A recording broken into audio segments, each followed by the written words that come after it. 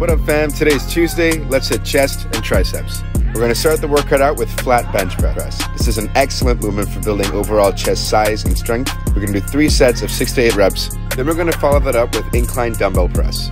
The ideal angle to ensure that you're most effectively targeting the upper chest is going to be about 30 degrees, which is typically setting 2 or setting 3 on an adjustable bench. We're going to do 3 sets targeting anywhere from 8 to 10 reps. And then we're doing machine press. This is one of my all-time favorite chest movements. We're going to do 3 sets of 10 to 12 reps. And then we're going to finish off the chest portion with a single arm low cable fly. This is going to give you a great pump to end the workout, especially in your upper chest. And then we're going to move into triceps, starting with rope cable tricep pushdown. Make sure you're keeping your shoulder and elbow position fixed in place and really focus on pulling that rope apart when you contract your triceps. And to end the workout, we're going to do single arm reverse tricep pushdown. We're going to do 3 sets of 12 reps of each arm.